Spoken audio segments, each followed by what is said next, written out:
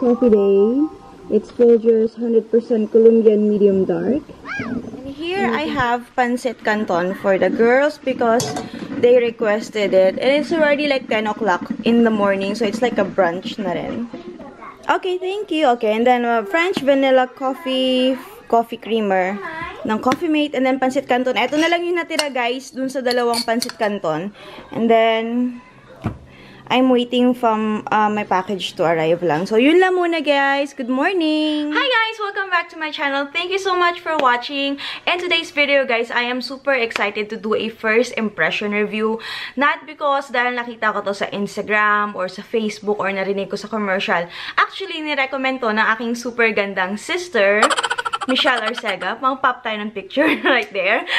Anyway, she recommended this product to me and she said it's very effective and it's affordable and it's worth trying daw talaga. If you guys are in the Philippines, this product is mostly available sa mga Watsons, like sa Robinsons, I believe sa mga leading supermarkets. But if you guys are here in the States, you can get this one sa eBay because that's where I got mine. So anyways, before ako mag-continue, I just want to thank you guys for being here in my channel and being a part of my YouTube family. I really appreciate all of you guys being subscribed to my channel and taking your time to watch me. Thank you so much. And if you haven't subscribed to my channel yet, please do so. Click the subscribe button. It's free. And hit the notification bell. So if you guys, if I do upload, you guys are gonna get notified right away. So, without further ado, let's get started. This is it, guys. This is the Skinmate Forever Young Shark's Oil with Shark's Oil Glutathione, kojic acid, and natural plant extract. This is the 10 ml vial. So, this is how it looks like. I'm just gonna do a quick turnaround kung mag-focus ang ating camera. There you go. Yan, super cute ng packaging niya and super liit lang siya. It's only 10 ml. I purchased mine here. It is of course expensive kasi syempre they have to pay for the shipping and everything. It is around, I think, $10. So around 400 pesos, guys. But if you buy this sa local grocery natin like Watsons or Robinsons, it is around, I don't know, maybe 100 pesos. It says here 125 pesos right there. Right there, guys, it says 125 pesos. So, I'm really assuming na it's actually 125. And meron din ako nakitang bigger size neto. I think it's 15 ml, but I'm not sure how much the price is. But this is the one that I got.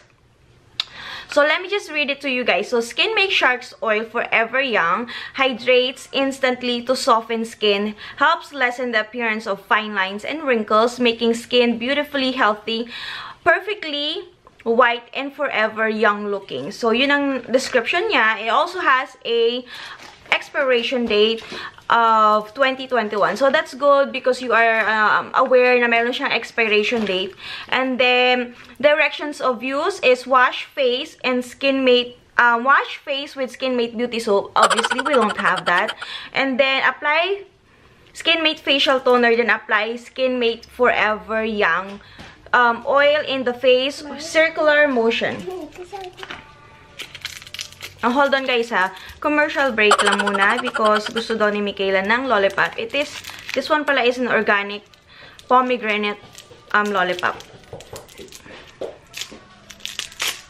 Okay, here you go. Okay, so back to it, guys. So, eto pala, kasi may nakita ako, I did my research actually, and it is like a complete system, but you can use the oil by itself. You don't need the soap or anything like that. That's what my sister said because she doesn't have the, she doesn't have the soap and the toner. Ito lang din yung binili niya and she used that.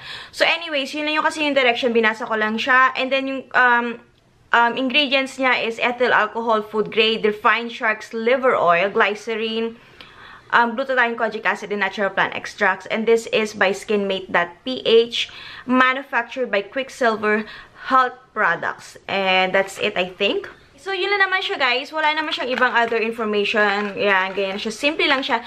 So, what I heard from my sister is, pwede mo itong gamitin sa mga old scars mo. or sa mga stretch mark. I'm really gonna use this sa mga stretch mark ko, sa mga old postpartum marks. Alam mo naman kung if you are a mom, alam mo yan na you have those kind of stuff. I definitely do have one. So, that's where I'm gonna use it. And supposedly, magpipil daw to. So, I'm very excited to do that. And I will take you guys with my journey kung talagang mawala yung aking mga stretch mark. Or at least maglalighten yung ating stretch mark. So, let's go ahead and open it, guys. So, ito lang siya. Very simple lang naman. Ayan. Wala naman siyang papel or anything. Ganyan lang siya. Very simple lang. And, ayan siya.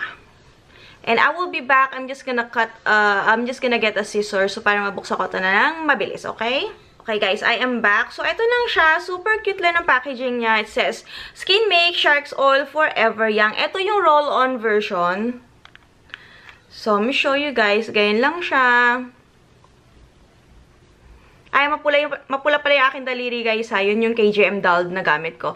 Anyway, so yan lang siya. Roll-on lang siya. So, easy to apply sa underarms, or sa mga areas na meron ka mga patches, or gusto mo mag-lighten up, or mag-peel. So, kunyari dito, lalagay mo lang siyang ganyan. I'll show you a little bit kung anong texture niya. Ayan o. Very, parang oil lang siya, guys. Ayan lang siya. Ayan. Ayan na siya. Nag-glisten siya. Shiny effect siya. Wala naman siyang amoy. Meron siyang onting amoy na like a mild alcohol. Pero very mild lang naman. So, ang gagawin ko neto, guys, I am gonna apply this for 3 days. Kasi yun ang sabi na aking sister Rakas. I-apply daw to ng 3 days at night sa area na gusto ko. So, I'm gonna try to do it sa mga legs ko. Yung may mga stretch mark tayo. And then I'll take a picture of it. So, probably pa nag-peel na siya or pa nag-progress na, ipapakita ko sa inyo, guys, kung ano yung results niya. And hopefully, maganda talaga. Or if ever man hindi maganda yung results niya, I will still update you. Pero, yun lang naman talaga for my first impression. I'm obviously super happy na nakuha ko tong product na to at matatry ko na rin siya finally because sabi, according to my sister, guys, super effective daw talaga siya and affordable, of course, affordable siya, madali siyang hanapin like Watson's or sa mga leading supermarkets, mahanap mo siya and meron pa tong bigger versions if you don't want this, guys, pero mas maganda to kasi convenient nga ito dahil nga, syempre, roll-on na siya. Hindi mo na kailangan gamitin yung finger mo or pwede pa rin siguro kung gusto mo talaga i-massage thoroughly yung product sa skin mo. Pero other than that, this is very convenient because this is a roll-on type. So, yun lang naman. I am very excited to use this, guys. And hopefully, mag-work talaga siya sa akin. And makita natin kung ano yung results. So, that's it for today's video, guys. Thank you so much for watching. Sana makatulong to. Sana abangan mo kung ano yung magiging resulta ng Skinmate Shark's Oil sa skin ko. Kasi meron ako mga marks and yung mga kagat-kagat na mga lamok and yung mga stretch mark, doon ko talaga siya gagamitin. And hopefully sa underarms din magamit ko. Pero maliit lang kasi siya. So, we will see kung anong mangyayari sa Skinmate Shark's Oil journey natin. So, baybayan mo ko, guys. Don't forget to subscribe. Hit mo yung notification bell button. Follow me on my Facebook page. Yung, follow me on my Facebook page, Rachel Samson. And then, you can comment there. You can leave me a message there. Or Instagram, it's Rachel Samson. And, yun lang muna today, guys. And by the way, nagkulay pala ako ng hair ko. Very, like, chocolate brown lang to, guys. Very light lang yung color niya. So, kung mapansin nyo na medyo may hint of brown na siya, that's because nag-color ako ng hair. And hopefully, by this coming summer, makapag-lighten up ako. Pero inuunti-unti ko lang talaga yung aking pag-lighten ng color. Kasi baka nga ma-shock yung hair ko dahil nga galing syempre sa black because dinaday ko ng jet black yung hair ko before. And syempre, medyo matagal mag-lift yung color na yon. So, inuunti-unti ko lang siya. Hopefully, I can at the end of few months after, baka maging light brown na yung hair ko. So, yun na i-achieve natin. And update pala sa LISHOU Coffee, guys. Nag-stop na muna ako for few days because naubusan na ako ng supply. Nag-order pa ako galing Thailand kasi nga, galing talaga tong Thailand yung product na to. So, nag-order pa ako ng 3 box. Pero as far as effectiveness, guys, it is super effective talaga. Na-maintain pa rin yung weight ko. Kung na-remember nyo, my weight was 68, almost 69, diba? And right now, kanina nagtimbang ako, it is 67.2. So, na-maintain pa rin naman yung weight ko. Hindi ako na-gain ng weight. And mga 1 week na rin, 1 week past na rin ever since na nagamit ako noon. And I really like it. Talaga na-suppress yung appetite ko. It's super effective, guys. And wala naman ako naramdaman side effects sa kanya. Except for, hindi talaga ako nagugutom and nauuhaw ako. So, yun lang naman yung masasabi ko.